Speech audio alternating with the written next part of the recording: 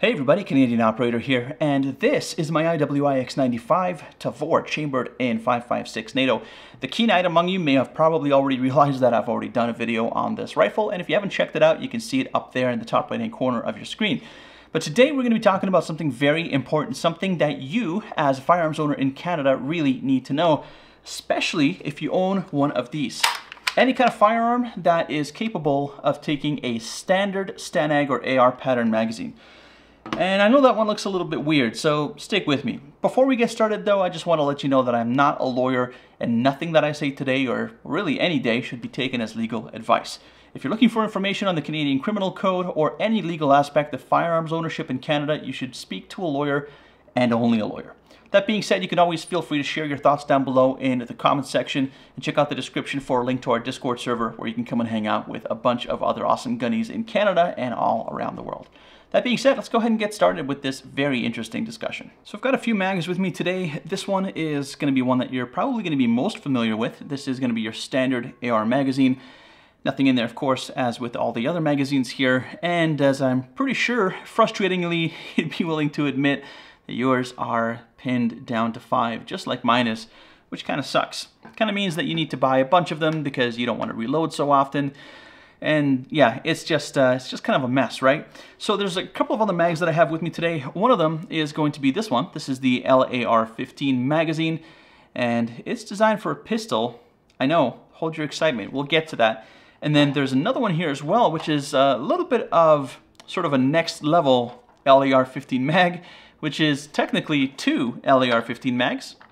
A little bit of force needed, but you can separate these two, and you can actually use them independently, or you can put them together, and you can have them reversible so that you can go through whatever number of rounds you have in here, and then simply just swap it over, stick that back in the mag well of your firearm, and continue on.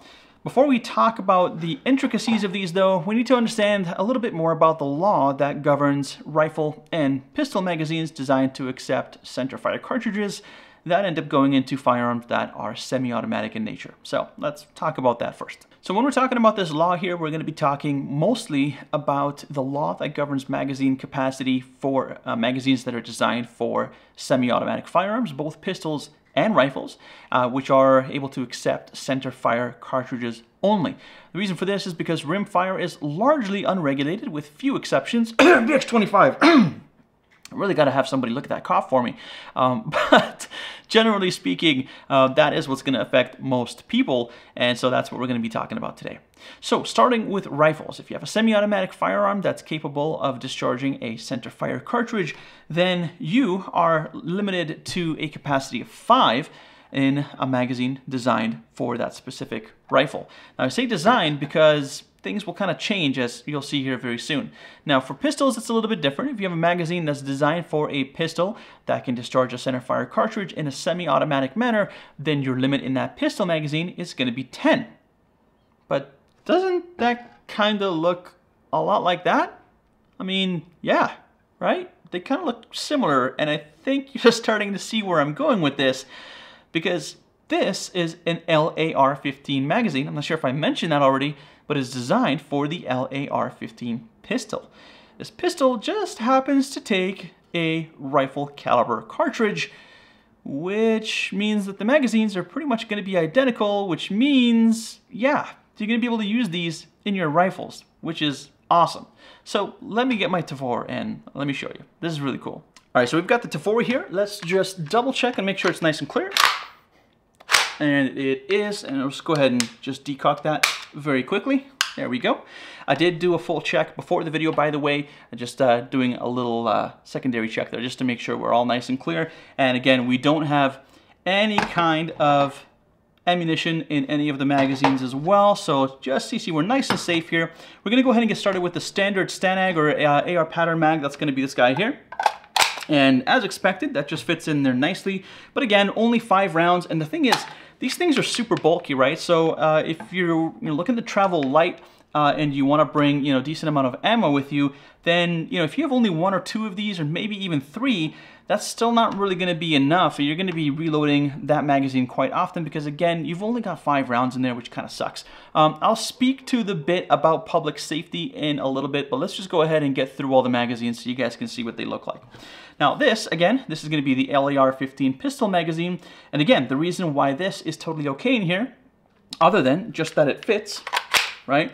Not necessarily okay just because it fits, but because the law says that as long as it's designed for a pistol, it can have 10 rounds, and because we're able to fit it into our rifle, because that law is not looking at the type of firearm we can use this in, but the type of firearm that this was designed for, which again, remember, is a pistol, right? So we're able to put this in there, and what I really like about this one is it's really short, so if you're looking to maybe do some bench press shooting or some shooting while prone, this is very useful for that, and you've got 10 rounds now instead of 5, which is great. That means you don't need to spend as much money on these, you can just get a few of them, and you're already gonna basically have the same amount of capacity as you would with double this many in this size, right? So this is really nice. Go ahead and take that one out, and the last one we're going to take a look at is going to be the cross mag. This one is honestly the best because it gives you so much flexibility. So, we go through our 10 rounds there. We've got 10 rounds on one side, flip it over, 10 rounds in the other side, and then go ahead and stick another one in there. And so again, the benefit of that is that when you're out at the range, or maybe you're hunting, right? Maybe you have a firearm. Tavor's maybe not the greatest example for this, right? But maybe you have a firearm that you do go hunting with that can accept these. Having those follow-up shots can be really important. It could be the difference between the animal being injured, bleeding out, and dying in pain versus putting that animal down quickly and avoid any kind of suffering, or perhaps even being able to defend yourself in the wilderness from a wild animal. If you only get a few shots off, admittedly 5, if you're a good shot, you could probably get that job done. But if you have one of these, that just gives you so much more breathing room because you have additional follow-up shots if you need them.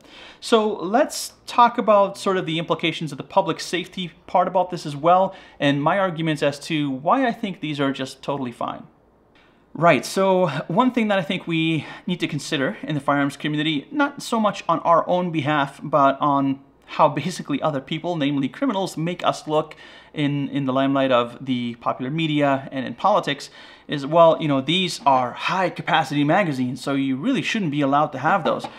And here's the thing, right? Whenever you tell somebody that they can't have something, if they're a law-abiding citizen, generally speaking, they're going to be on board. Okay, I can't have that. It's illegal. Fine, I'll just work with what I have, and I don't want to stir the pot. I don't want to get in trouble. I don't want to cause issues, right? And that is the majority of the firearms community. That's us, right? We have a lot of restrictions already. We have months of licensing that we need to get through. And I say months, I mean that's generally a lot of waiting time, but we have to do courses. We need to get vetted. We have to get licensed. And don't forget that continuing eligibility as well. We're getting background checked every single day, right? That is not something most Canadians can say. And so we've got a ton to lose. At the very least, we're losing potentially a hobby, a lifestyle, or a passion. And at most, we could be losing the ability to sustain our families or protect ourselves, right? So that is a huge thing. And it's not something that we want to lose access to. So as legal firearm owners, you and I, we're okay. The laws are really strict and sometimes they kind of suck, but you know what? We suck it up and we deal with it because we are legal, law-abiding citizens and legal firearms owners, right? The other side of that argument is going to be criminals, right? Organized crime, criminals, they're not really going to care, right? Something like this that theoretically can have a total of 20 rounds, even though it's 2 separate magazines, even something like this that can have 10 rounds, this is not something that criminals are going to be shopping for. And the reason for that is because they already have firearms that we consider to be prohibited, firearms that we consider to be restricted, right? They have those already. There's automatic weapons out there on the street that are smuggled every day into Canada illegally by people who would do somebody else harm or who want to profit from that activity. And for the same reasons, there's going to be people that are going to be illegally importing and smuggling in magazines that are going to have way more than 5 rounds. They're going to have 20, 25, 30 rounds, and the people that are using them for nefarious purposes are going to be using them whether we make them prohibited or not. So really, the only people that are going to pay for taking out the rivet, which I don't recommend anybody to do is going to be somebody who used to be a law-abiding citizen, got tired of it, and just took out their rivets. And now they're in possession of probably a handful of what would be a prohibited device. Again, not something I condone whatsoever, but it's just something to think about, right? So the way that I look at this is, you know, you might even think about this as a loophole. I don't think it's a loophole because the RCMP literally laid it out. And again, I'll link to everything down below. They just said if the magazine is designed for a pistol, the limit is 10. If it's designed for a rifle, the limit is 5. And, you know, there is a little bit of crossplay between that. If you happen to have a pistol designed, or a pistol magazine designed for a pistol that can fit in a rifle, there's no reason why that is illegal, because it just happens to fit. But the law specifically looks at what this kind of what firearm this pistol magazine is designed for, and because it's designed for a pistol, that is exactly the reason why we can have this in a pistol, but we can also have this in a rifle as long as it fits.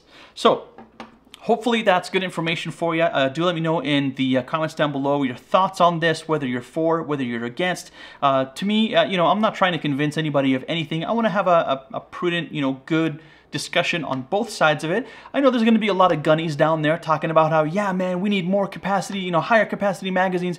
And you know what? If you're one of those people, that's cool. But if you're one of those people that's watching this in disgust, thinking, wow, these guys are just getting away with this and that, and, you know, it's terrible, nobody should have a gun.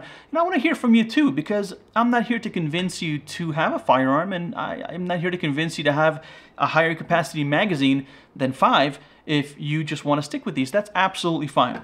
All I'm saying is that there are laws out there. They need to be followed, but this is the extent to which we can follow this particular law, and I'm always curious what you have to say. So, that being said, a bit of a long-winded outro here. Do let me know in the comments what you think. Come on by our Discord link. Again, it's going to be down in the description below, as is all of the related documentation that I'm going to link to, and hopefully that is going to be some thought-provoking information and a discussion as well. So, that being said, again, thank you so much for watching, and I hope to see you in the next video. Bye for now.